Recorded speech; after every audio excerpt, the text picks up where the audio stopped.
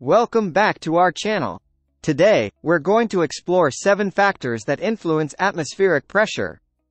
First, let's talk about temperature. As temperature increases, air molecules become more energetic, leading to higher pressure. Next up, we have altitude. The higher you go in the atmosphere, the lower the atmospheric pressure becomes, due to less air molecules above you. Humidity is another factor. When the air contains more water vapor, it becomes lighter, causing a decrease in atmospheric pressure. Air density also plays a role. Denser air has more molecules in a given space, resulting in higher pressure. Moving on, we have wind.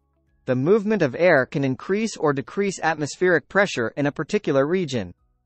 Solar radiation is a significant factor too. Sunlight warms the Earth's surface, creating areas of low pressure. The rotation of the Earth affects pressure. It causes differences in pressure between the equator and the poles, influencing global weather patterns. Lastly, we have air masses. When air masses clash, their differing temperatures and humidity levels cause changes in atmospheric pressure. Remember, all these factors are intertwined and can have a profound impact on weather patterns and our daily lives. So, next time you step outside, take a moment to appreciate the complex web of factors influencing atmospheric pressure.